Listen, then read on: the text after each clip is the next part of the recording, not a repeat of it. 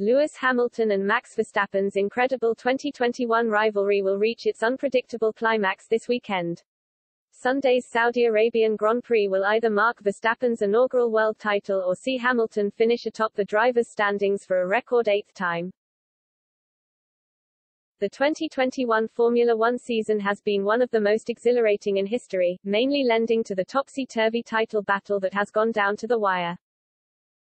After his Mexican Grand Prix triumph last month, Verstappen moved 19 points ahead of Hamilton in the drivers' standings. However, the seven-time world champion's incredible win from 10th on the grid in Brazil cut the lead to 14 points.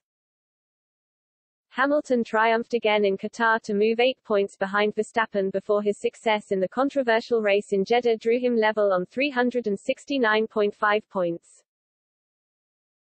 Like in Saudi Arabia, the Abu Dhabi track will favor the straight-line speed of Mercedes. Adding to Hamilton's momentum, that means many will consider the Brit the favorite heading into the final weekend of the campaign.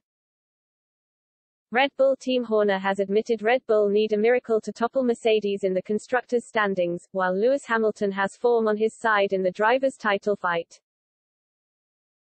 He said, "To be honest, Abu Dhabi, they've changed again, so it's another variant to the circuit. We're going to come out of this weekend and go to Abu Dhabi tied in the World Championship, leading by virtue of race wins. It's whoever finishes ahead. It's a straight fight, as it has been all year. Mercedes have won 3 in a row, Max won 2 before that. Who's going to come out on top?